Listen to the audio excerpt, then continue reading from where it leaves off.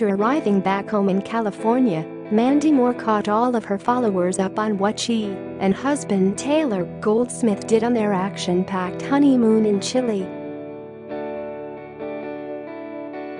"These crazy kids just got back from honeymooning in Chile," the This Is a Star, 34, wrote alongside an Instagram photo of her and her husband taking one of their numerous plane rides on the trip.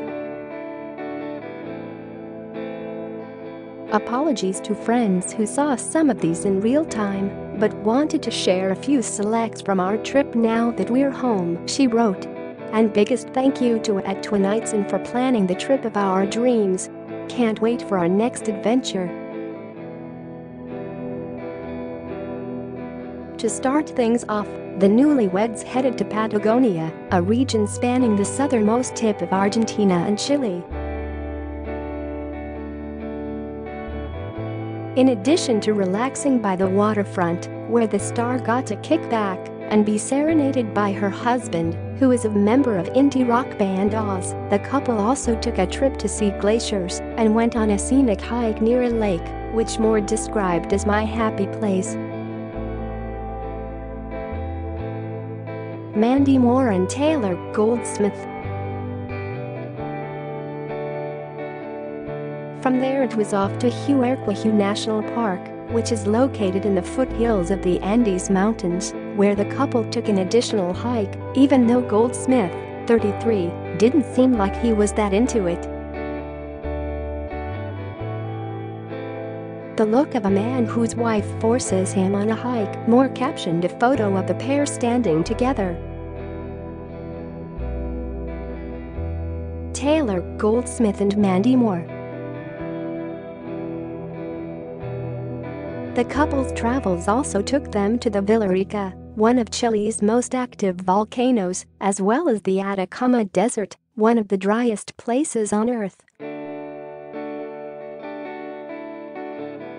Before one of their hikes, the couple also made time for a romantic private dinner inside a picturesque greenhouse. Mandy Moore and Taylor Goldsmith. Mandy Moore and Taylor Goldsmith. And of course, this isn't the first time the couple has taken an epic trip together.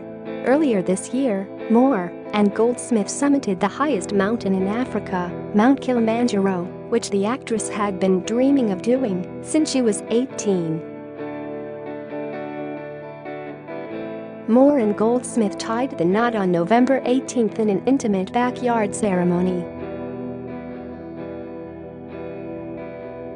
After saying "I do," Moore and Goldsmith performed for guests by singing their own rendition of "The Things I Might Have Been" by Chris Christopherson and Rita Coolidge at their reception. A source previously told People that the small, intimate ceremony took place in Moore's backyard in Pasadena in front of about 50 friends and family members.